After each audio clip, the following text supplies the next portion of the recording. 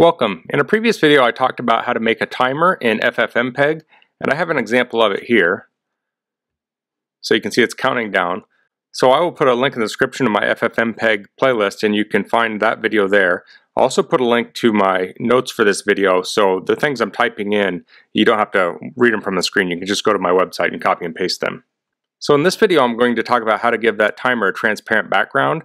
So when we made this, it had a black background, it had a green border. And say you want to lay the timer right on your video. So one of the things we have to deal with there is having a transparent video codec. So I have tested two different codecs here, and the first one we'll talk about is ProRes. So here we have, let me copy this into my terminal. So for this we have the background is white with a 0 alpha channel, so it's transparent. And then we do our size is 240 by 96. That's what I did last time. And then format here is RGBA, so that's alpha or transparency. I'm just doing this for 30 seconds here. And we choose a font file, and this is the text we're creating, which is the timer. The font color I have white, font size 64, and this will center it on the screen. And then for the video codec we're using ProRes_KS, and then we have the name of the file. So I'll run this. And if you see the timer ProRes here, you'll see it's a transparent image. It looks white here because the background's white and the text is white.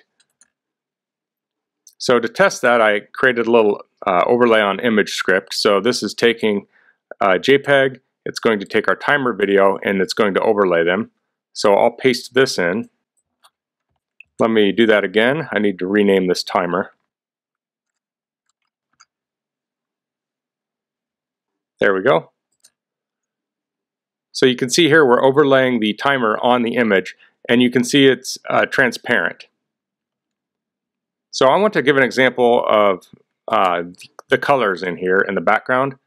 So let's go back up to our FFmpeg command. So you see here we have white for the background and we have transparency.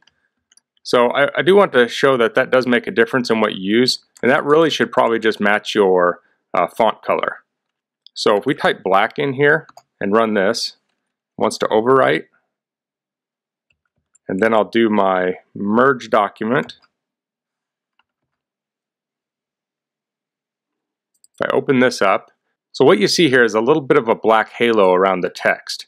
So I think it's best to use text color and background color is the same, and then use the transparent background. That's how I got the best results here. So this may not look horrible to you, but if you want that crisp background, I think it's best to use the same color.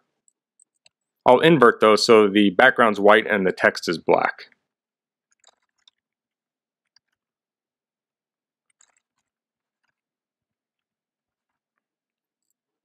So here you can see the same thing. There's a little bit of a white halo around here.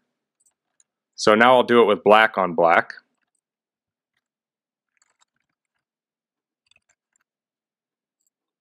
And here you see it's a little bit crisper around the edges.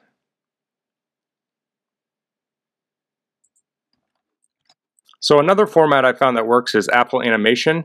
It doesn't seem to have as much support as it used to, but it did work for me.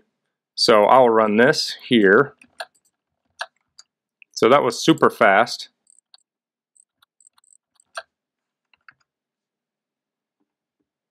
And here we have the timer over the background.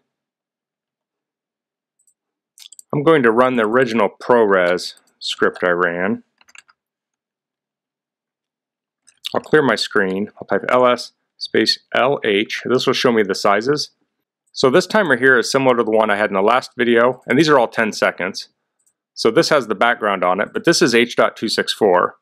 And you see the ProRes one here is 4.1 meg, and the QuickTime animation, and that's also QuickTime run length encoding, RLE.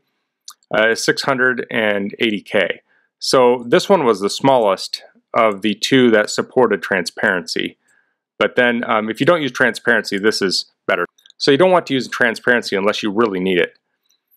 You could try the QuickTime run length encoding one, and if it works for you, I would use it probably. And then if it doesn't work, go to ProRes. So I've tested the ProRes and animation in Final Cut Pro, and that works. And I had someone else test these in Premiere, and it looked like ProRes worked in Premiere, but the animation did not. So I'll go into Final Cut real quick and kind of show you what that looks like. So I have a project down here. It's just the image. I'll go up here to Import, Media. I'll choose my timer. I'll do the ProRes one. Okay, so I've selected the video I just imported. I want to go to my video inspector, and then it says type. You want to change that to none, otherwise it will fill the whole screen. And then I'll just drag this down here into my timeline, and you can see here's the video. I'll need to set this to 100%. There we go.